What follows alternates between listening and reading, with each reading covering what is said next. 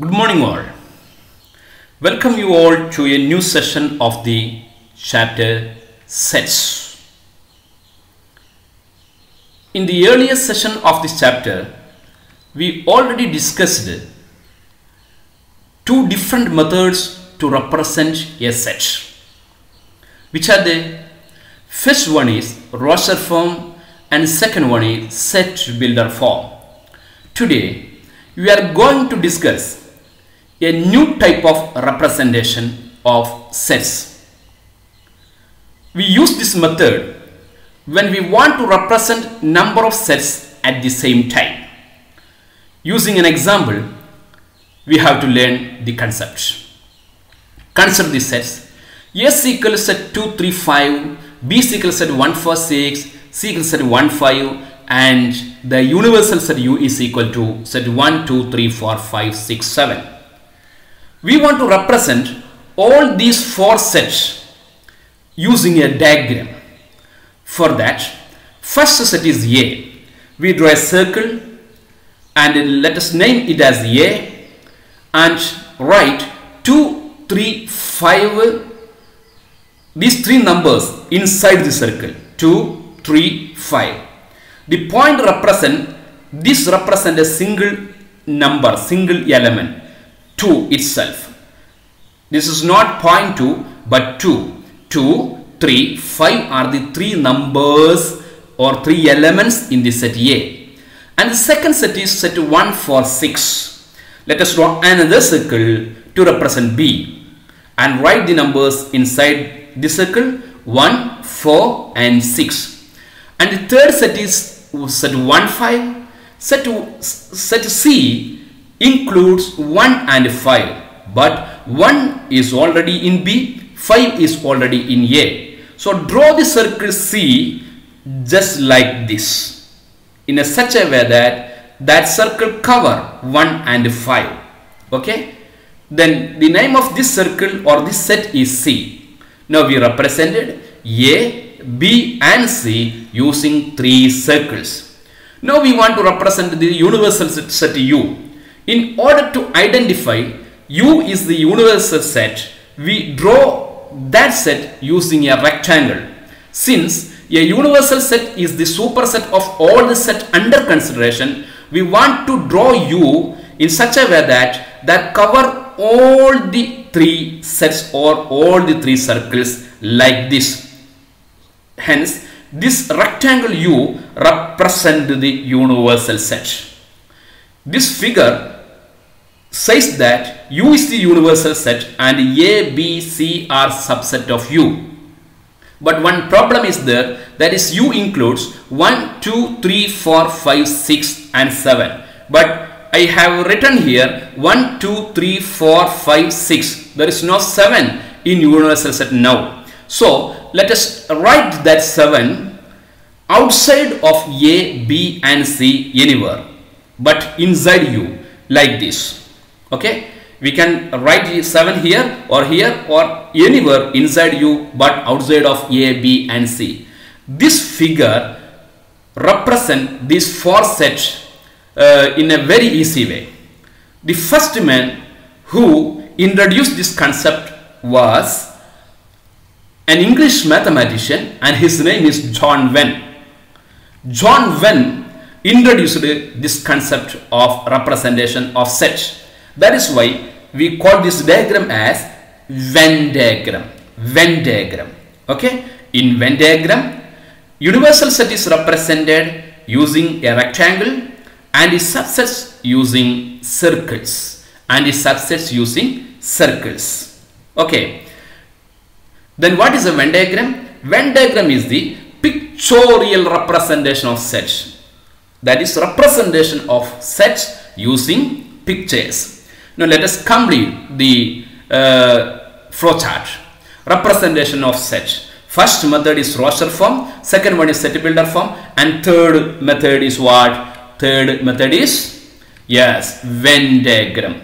We use Venn diagram when we want to represent more than one set. Clear? Now let us write in your notebook. Write the heading Venn diagram. What is a Venn diagram? the pictorial representation of sets are called Venn diagram. In Venn diagram, universal set is represented using rectangle and its subsets by using circles. Clear? Now let us have some examples. First example is this one. Represent the following sets using Venn diagram. We have already done this example in the previous slide. So draw the circle A at first. Elements in A are 2, 3, 5, and draw the circle B. It includes 1, 4, 6, and draw the circle C. The elements in C are 1 and 5, so draw the circle here like this. And the universal set is represented by rectangle that cover all the subsets, and name of the set is U. And 7, we want to write 7 inside the universal set and outside these sets like this. Then this is the Venn diagram of all these sets. Okay, now if you find any difficulty to draw the circle, then you can draw ellipse also to represent subset. Okay, you can draw ellipse also to represent subset, and there is no need to change the color. I have changed the color just to understand you easily. Okay, now second question. Represent the following sets using Venn diagram. First, let us draw the circle A, and the elements in A are 2, 4, 6, 8, 10.